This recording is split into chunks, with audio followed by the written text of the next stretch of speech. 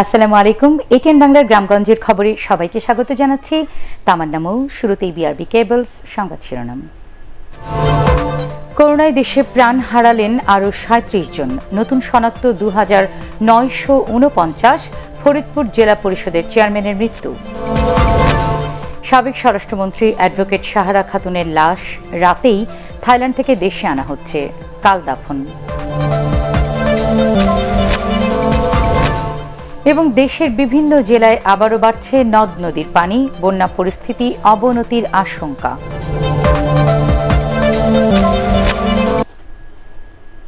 শুনছিলেন BRB cables সংবাদ শিরোনাম। এবার পুরো সংবাদ। করোনা ভাইরাসে আক্রান্ত ও উপসর্গ নিয়ে দেশের বিভিন্ন স্থানে আরও ১৬ জনের মৃত্যুর খবর পাওয়া গেছে। এর মধ্যে খুলনায় ৫ জন, চট্টগ্রামে ৩ জন, বরিশাল ও সিলেটে করোনায় আক্রান্ত ও উপসর্গ নিয়ে ২ জনের মৃত্যু হয়েছে। এছাড়া সাংবাদিক, পুলিশ, চিকিৎসক, স্বাস্থ্যকর্মী ও ব্যাংকার সহ বিভিন্ন জেলায় নতুন করে আক্রান্ত হয়েছেন ১,০০০-এরও বেশি মানুষ। প্রতিনিধিদের তথ্যচিত্রের ভিত্তিতে রিপোর্ট করছেন পরগারমান। সামাজিক দূরত্ব বজায় রাখা, লকডাউন, আইসোলেশন কোনো কিছু দিয়েই ঠেকানো যাচ্ছে না করোনা ভাইরাস মহামারীকে। প্রতিদিনই বাড়ছে আক্রান্ত আর মৃতের সংখ্যা। করোনা হাব হিসেবে পরিচিত নারায়ণগঞ্জে মারা গেছেন আরও ১ জন, আর নতুন করে আক্রান্ত হন ৪৫ জন।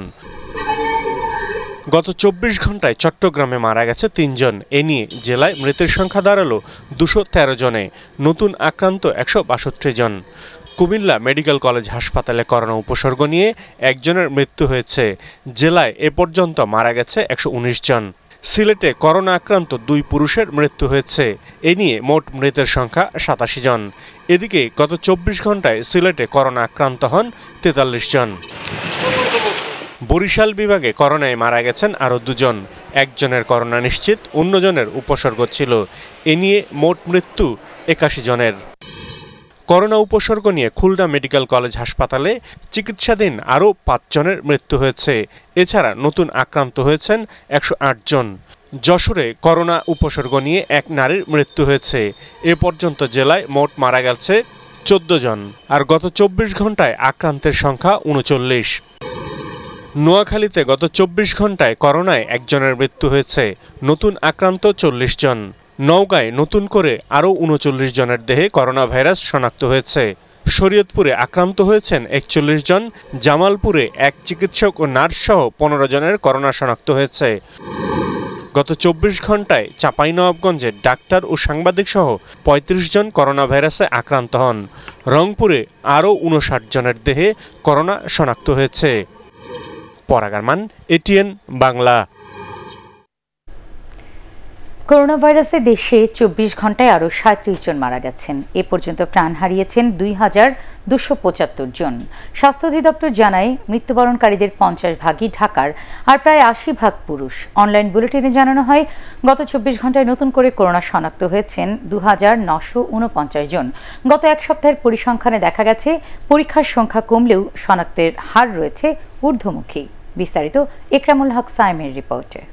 পরীক্ষাগারের সংখ্যা আরেকটি বেড়েছে। বর্তমানে ৭৭টি পরীক্ষাগার তাদের পরীক্ষা কার্যক্রম চালাচ্ছে।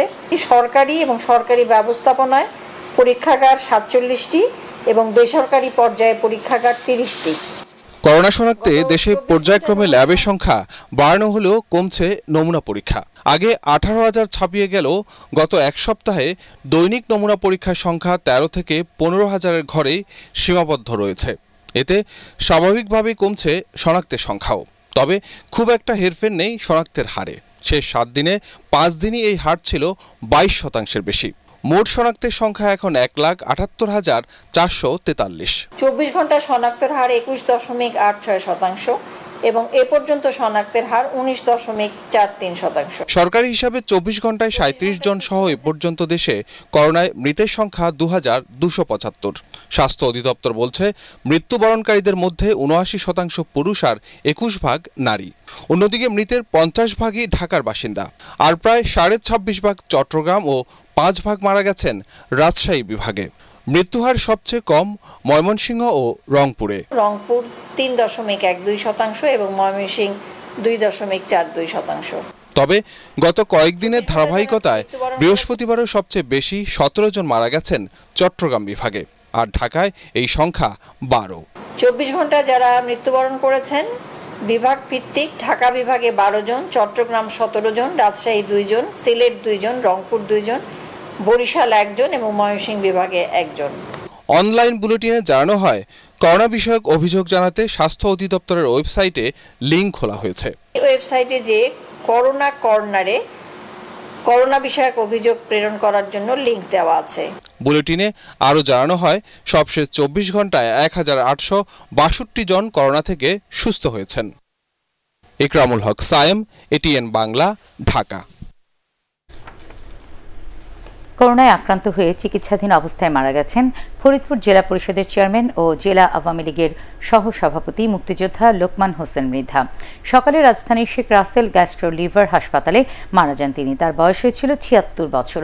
গত 23 জুন করোনার উপসর্গ নিয়ে ফরিদপুর মেডিকেল কলেজ হাসপাতালে ভর্তি হন লোকমান হোসেন। পজিটিভ নিশ্চিত হওয়ার পর করোনা ডেডিকেটেড হাসপাতালে নেওয়া হয় তাকে। সেখানে অবস্থার অবনতি হলে আনা হয় শেখ রাসেল গ্যাস্ট্রো লিভার হাসপাতালে। লোকমান হোসেন মৃধার মৃত্যুতে প্রধানমন্ত্রী শেখ হাসিনা গভীর শোক প্রকাশ করেছেন।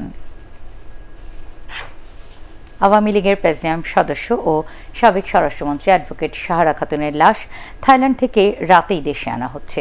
কাল তার দাফন অনুষ্ঠিত হবে। বৃহস্পতিবার রাতে ব্যাংককের বামরুনগ্রাদ হাসপাতালে চিকিৎসাধীন অবস্থায় তিনি ইন্তেকাল করেন। সরকার বিরোধী আওয়ামী লীগের সকল আন্দোলন সংগ্রামের অগ্রভাগে ছিলেন এই নারী নেত্রী। তার মৃত্যুতে রাষ্ট্রপতি আব্দুল হামিদ, প্রধানমন্ত্রী শেখ হাসিনা সহ বিশিষ্ট জনেরা শোক জানিয়েছেন। আরও জানাচ্ছেন আপেল মাহমুদ। সারা জীবন দেশের ঐতিহ্যবাহী ও প্রাচীন রাজনৈতিক দল আওয়ামী লীগের রাজনীতির সঙ্গে জড়িত ছিলেন সাহারা খাতুন। 1943 সালের 1 মার্চ ঢাকার কুর্মিটোলায় জন্মগ্রহণ করেন তিনি।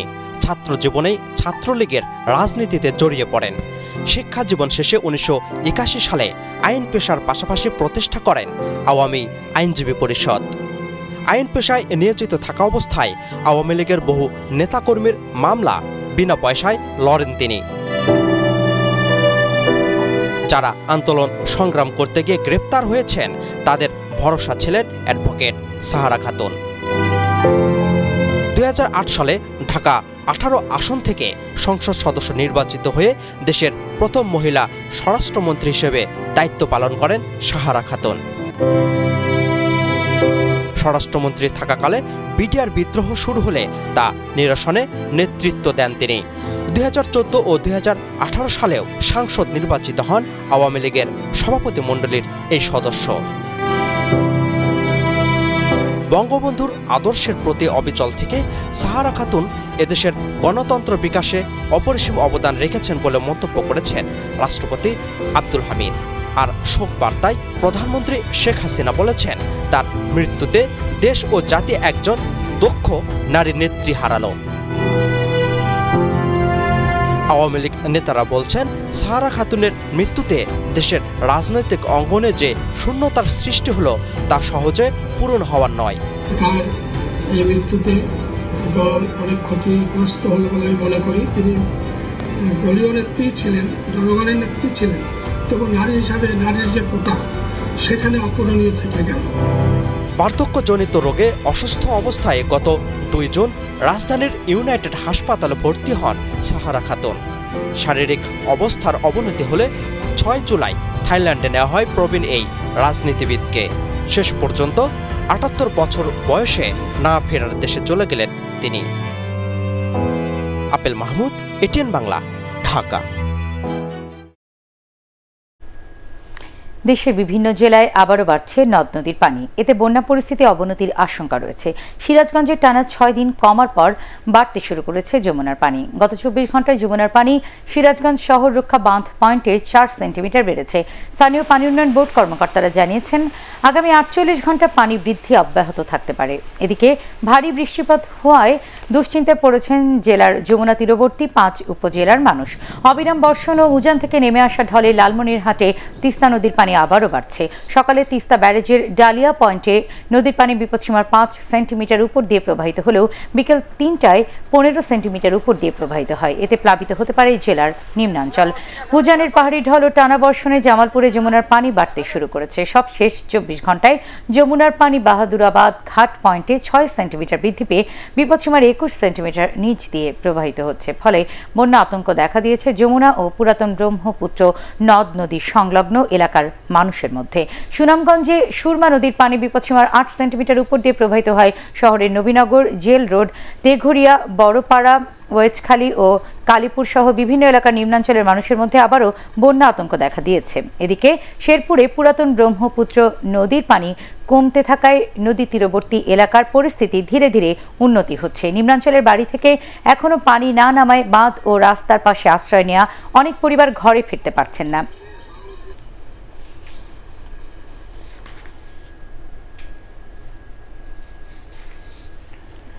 করোনা ভাইরাসের কারণে ক্ষতিগ্রস্ত ট্যানারি মালিকরা যাতে কাঁচা চামড়া সহজেই কিনতে পারেন, এজন্য সরকার সহজ শর্তে ঋণ দেবে বলে জানিয়েছেন শিল্প প্রতিমন্ত্রী কামাল আহমেদ মজুমদার। দুপুরে ঢাকার ধামরাইয়ের কুল্লা এলাকায় এক অনুষ্ঠান শেষে তিনি একথা জানান। কাঁচা চামড়ায় ব্যবহৃত লবণের কোনো সমস্যা হবে না উল্লেখ করে সরকারের কাছে বর্তমানে 20 লাখ টন লবণ মজুত রয়েছে বলেও জানান শিল্প প্রতিমন্ত্রী।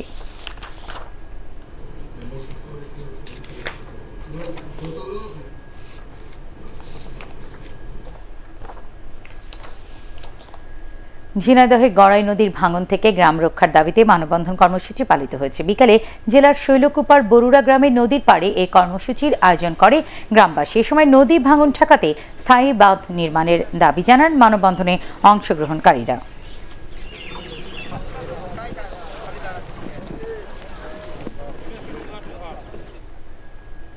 রংপুরে বিভিন্ন কোম্পানির নামে নকল সুরক্ষা সামগ্রী প্রস্তুত করে গ্রাহকদের প্রতারণার অভিযোগে একজনকে গ্রেফতার করেছে পুলিশ। এ সময় পুলিশ বিপুল পরিমাণ নকল সুরক্ষা সামগ্রী উদ্ধার করে, যার আনুমানিক মূল্য 3 লাখ টাকা। পুলিশ জানায়, ঢাকায় একটি কেমিক্যাল কোম্পানিতে কর্মরত ইকবাল হোসেন নামে এক ব্যক্তি নগরীর খাসবাগ বালাপাড়া এলাকায় বাড়ি ভাড়া নিয়ে দীর্ঘদিন ধরে বিএসটিআই এর অনুমোদন ছাড়াই পণ্য তৈরি করে তা বাজারজাত করছিল।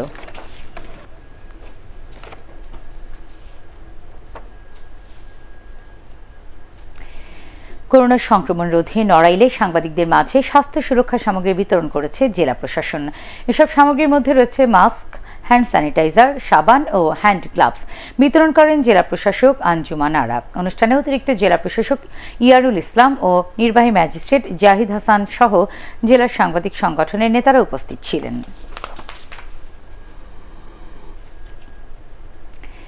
করোনাকালীন সময়ে পারিবারিক পুষ্টি চাহিদা পূরণে ঝিনাইদহে বসতবাড়ি আঙিনায় পরিত্যক্ত জমিতে গড়ে তোলা হচ্ছে সবজি বাগান। এক্ষেত্রে বিনামূল্যে সরকারিভাবে বীজ সরবরাহের পাশাপাশি উৎপাদন খরচ বাবদ দেওয়া হচ্ছে নগদ অর্থ। ঝিনাইদহে 2000-এরও বেশি কৃষক সবজি বাগান তৈরিতে কাজ করছেন। এজন্য তাদের লাল শাক, ডাঁটা শাক, ঢেঁড়স, কলমি সহ অন্যান্য সবজির বীজ সরবরাহের পাশাপাশি পরিচর্যা বাবদ মোবাইল ব্যাংকিং এর মাধ্যমে কৃষক প্রতি দেওয়া হচ্ছে 1935 টাকা। আগামী 1 মাসের মধ্যে কৃষকরা এর সুফল পাবেন বলে জানিয়েছে কৃষি বিভাগ।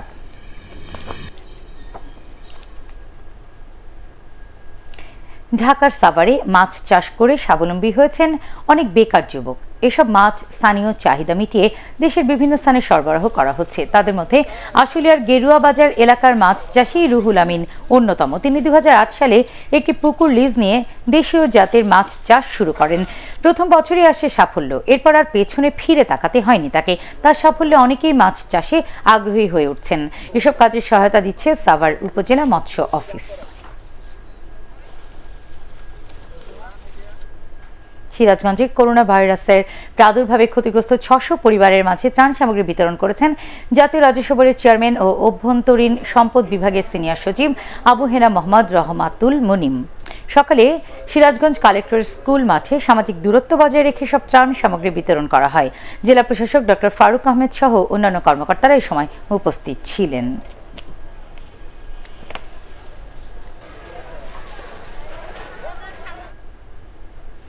বঙ্গবন্ধু শেখ মুজিবুর রহমানের জন্ম শতবার্ষিকী উপলক্ষে রংপুরের কাউনিয়ার গাজীরহাটে ফ্রি মেডিকেল ক্যাম্পের মাধ্যমে গর্ভবতী মা, শিশু সহ ৩ শতাধিক মানুষকে স্বাস্থ্য সেবা দিয়েছে সেনাবাহিনীর ৬৬ পদাতিক ডিভিশন। ক্যাম্পে গাইনি বিশেষজ্ঞ লেফটেন্যান্ট কর্নেল জিনিয়া সহ বিশেষজ্ঞ চিকিৎসকরা অংশ নেন। স্বাস্থ্যসেবার মাধ্যমে মা এবং শিশুদের সুস্থ রাখাই মেডিকেল ক্যাম্পের লক্ষ্য বলে জানিয়েছেন সেনা কর্মকর্তারা।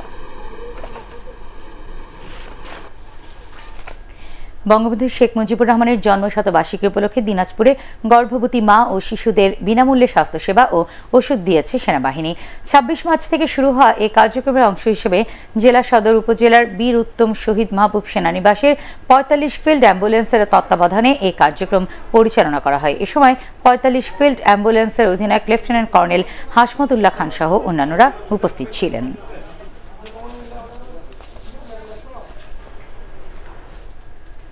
পরবর্তী সংবাদ দেখার আমন্ত্রণ জানিয়ে এখনকার মতো শেষ করছি। সবাই ঘরে থাকুন, নিরাপদে থাকুন, এটিএন বাংলার সাথে থাকুন।